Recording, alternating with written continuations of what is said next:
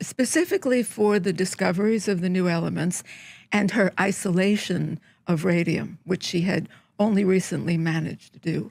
So these elements existed in such tiny quantities. But from a ton of ore, she would get a fraction of a gram. You know how much a gram weighs? How big is the cracker? No, I don't know. How much is a gram? It's hardly anything. Right? Yeah. It's 1/30th of 1 ounce. 1/30th of an ounce. Yes. Yeah. See, that is information as a proud American that I will never need.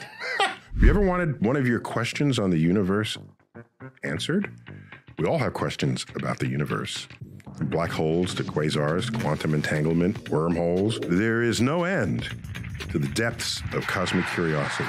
Well, the entry level of Patreon membership with Star Talk gets you just that. I think it starts at $5 a month. You have access to the question line that reaches our Cosmic Query programming. And not only that, we produce a special Cosmic Queries installment just for Patreon members. If you weren't the director of the Hayden Planetarium, what do you think you would be doing? What? Okay, but this had to be another universe. It wouldn't happen in this universe. Okay. I'd be a songwriter for Broadway musicals.